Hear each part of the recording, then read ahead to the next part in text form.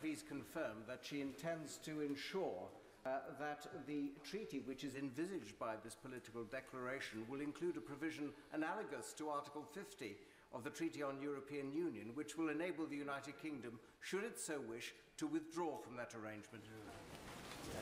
My right honourable friend will know that we have already said that in looking at the treaty for the future, we do think it's important to do a couple of things. He talks about being able to bring a treaty to an end, but I think it's also important because we accept that over the years trade relationships develop, change, administrative arrangements change, to have a regular review mechanism in place, so that as those changes take place, it is possible to make changes to the agreement. Chris Leslie.